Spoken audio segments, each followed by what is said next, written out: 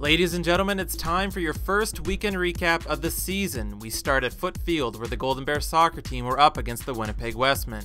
The Bears stormed out of the gates with a couple of quick goals by rookie Ajeej Sarkaria, who was only beginning his weekend exploits. He would add a third goal for the hat-trick in the second half and throw in an assist for good measure to give the Bears the 4-2 victory on Saturday. He stayed hot on Sunday, where he collected another pair of goals to give him 5 on the season, which also earned him Canada West Athlete of the Week honors, as well as your Sherlock Holmes Athlete of the Week.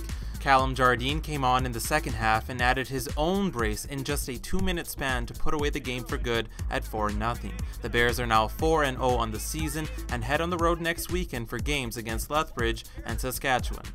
Golden Bears football opened their season on the road this weekend against defending Vanier Cup champs, the UBC Thunderbirds. The game was tight until the fourth quarter, until UBC took control and won 39-24. The Bears are at home this Friday against the Saskatchewan Huskies.